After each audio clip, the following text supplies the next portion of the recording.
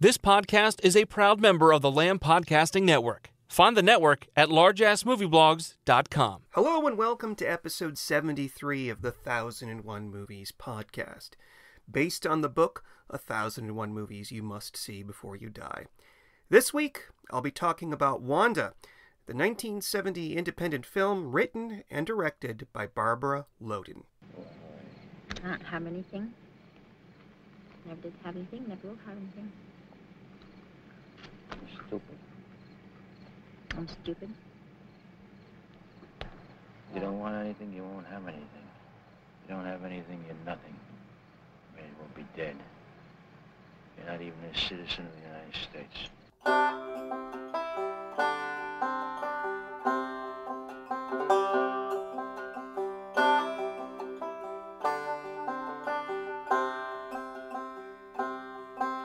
You've probably never heard of Barbara Loden, only the second of two female directors in all of the films covered thus far on this podcast. Born in 1932 to a poor working-class family in Ohio, Loden ran away to New York with her musician boyfriend at the age of 17 and worked as a dancer at the Copacabana as well as a pinup model. She married her first husband, Larry Joachim, in the 1950s. Shortly afterward, fate dealt her a winning hand when she met Elia Kazan, famous for directing movies like On the Waterfront and A Streetcar Named Desire. Despite the fact that they were both married to other people, Loden and Kazan carried on an affair until their respective divorces and their eventual marriage in 1967. Loden had gone from a wide-eyed and naive girl from the Midwest to a scantily clad cast member of the Ernie Kovacs show to being married to Hollywood royalty. Although she had won a Tony for her portrayal of a fictionalized Marilyn Monroe in 1964's After the Fall, written by Arthur Miller, Monroe's husband, and also played Warren Beatty's sister in 1961's Splendor in the Grass, Loden hadn't quite made a huge impression on audiences, and many of those in her husband's circle considered her not much more than his trophy wife. Exactly how and why Loden was inspired to make Wanda is a mystery. One story is that in 1966, while on safari, she was offered $100,000 by producer Harry Schuster to make a movie. Other sources state that after writing Wanda, she spent 6 years trying to find funds to make the movie. I suspect that the truth is somewhere in between, as Loden would undoubtedly have used her husband's influence to get money. No matter where she got the cash, Loden found inspiration in a newspaper story about one Wanda Goransky, a working-class Polish woman who was sentenced to prison for her involvement in a bank robbery and who allegedly thanked the judge after the trial. The simple plot of Wanda belies its complexity, and since the film is very difficult to find, I'm going to break precedent by describing the plot in detail. Loden plays Wanda, a woman from a Pennsylvania coal mining town who's divorced by her husband and subsequently spends a lot of time frequently bars and being promiscuous. She soon meets the enigmatic and perpetually grouchy Norman Dennis, played by Michael Higgins, and the two go on a road trip, stealing and cheating their way across the state. The climax comes when the two stage a bank robbery in which Norman is shot and Wanda sneaks away. She returns to the small town she came from, and the film ends in a shot of her in a bar, a cigarette drooping from her mouth as she stares down into her beer. If this sounds like a retelling of Bonnie and Clyde, nothing could be further from the truth. Loden would later state in an interview that she wrote the script 10 years before Arthur Penn made Bonnie and Clyde, and that her story was a more realistic tale, emphasizing that Penn's story had unrealistic characters who would never commit the crimes that they did in the film. Loden shot Wanda in 10 weeks with the help of cinematographer and editor Nicholas Proferis. Only 3 actors were used: Loden herself, Michael Higgins, and Valerie Memche, who plays the Roadhouse hostess in the final scene. All of the remaining cast were non-actors, plucked from filming locations in and around Pennsylvania. While the film's function as a type of autobiography is questionable, it is interesting that Loden had Michael Higgins wear all clothes that belonged to her director husband. Did Loden intend for Norman Dennis to represent Elia Kazan? For Kazan's sake, hopefully not. The film appeared in a single theater in New York with no publicity, and it was quickly forgotten. However, it became a critical hit in Europe and won the International Critics Prize at the 1970 Venice Film Festival. Although no one had heard of the picture in America, it was something of a cult favorite in France, where a print would be screened here and there. The film's failure probably damaged Loden, who had put so much of herself into it, and she never made another film again and died of cancer in 1980 at the age of 48.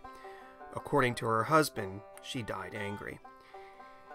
After Loden's death, French filmmaker Marguerite Duras pledged to distribute the film so that it could be seen by a wider audience. This never happened. It took 20 years for the movie to see daylight again, when French actress Isabelle Huppert took steps to distribute the film. Eventually, American audiences were able to see the film on DVD. What did I think of Wanda? Back in episode 42, I talked about how Les Samurai was an American noir film made like a European film. Wanda is an American character drama also made like a European film. It's a classic example of cinema verite, with its long shots of people doing ordinary things, sparse dialogue, and documentary feel. It was made on 16mm and subsequently blown up to 35mm, which enhances this documentary feeling. Frankly, the history of the film and its director are more fascinating than its plot for me, which goes from slow and plodding to paradoxical. Wanda seems attached to Norman Dennis, yet he abuses her at every opportunity. In one scene, he violently smacks her across the face after she gets his hamburger order wrong. And later, there is an uncomfortable moment when he fondles her while he's driving. I enjoy films in which we know next to nothing of the main character's background, and this is one of those films. However, when she appears in divorce court late, in curlers, and nonchalantly agrees to a divorce, and then spends the next few scenes in bars and picking up men, it's a little difficult to feel sympathetic for her. Nevertheless, she is literally the only person in the film who has the slightest bit of decency. Norman Dennis is an angry crook who uses her. There is a nameless man who bails after sleeping with her, and even her ex-husband has his issues. He introduces his girlfriend to the family court judge, explaining that he'll marry her because someone, quote, needs to take care of the kids. All this being said, the film obviously struck a chord with women like Duras and Huppert, who longed for it to be seen more widely. This is because the film is about a broken woman, a woman who is forced to press the reset button on her life after giving it a try outside her hometown. Indeed, the final scene of Wanda staring waywardly into her drink expresses just how disparaged she had become. The film is also important in that, although it was a labor of love by a woman who was a blonde bombshell among Hollywood elite, the character she portrays in it is nothing but. Barbara Loden no doubt had her own questions about herself. Did she need Elia Kazan to be successful? Did she need men at all? Do women in general need men at all, aside from the need to procreate? Watching Wanda, one would think the answers to these questions is no. Academically, all of this is very scintillating, but for anyone whose interest in cinema is purely escapist, they would be sorely disappointed in this film. I even found myself looking at the clock after the first 45 minutes, wondering when the 102 minutes of running time would be up. This is not easy to watch, but if one doesn't enjoy Loden's writing or directing, one can certainly appreciate her acting, and I think she would have likely been nominated for an Oscar if the picture had been seen more widely in America. Her directing, on the other hand, leaves a little bit to be desired. Even with the help of cinema verite master Nicholas Proferis, one or two scenes are hopelessly underexposed, and there's a scene in a field in which Norman gets drunk that goes on for at least a couple minutes too long.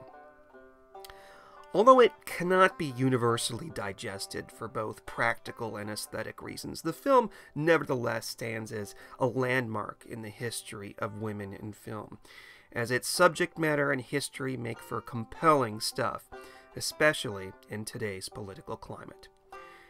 That's all I have to say about Wanda. Tune in next week when I talk about 1957's Mother India, directed by Mahbub Khan.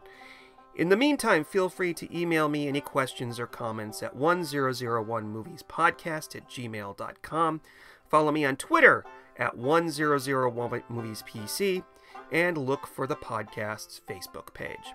Until next time, happy viewing.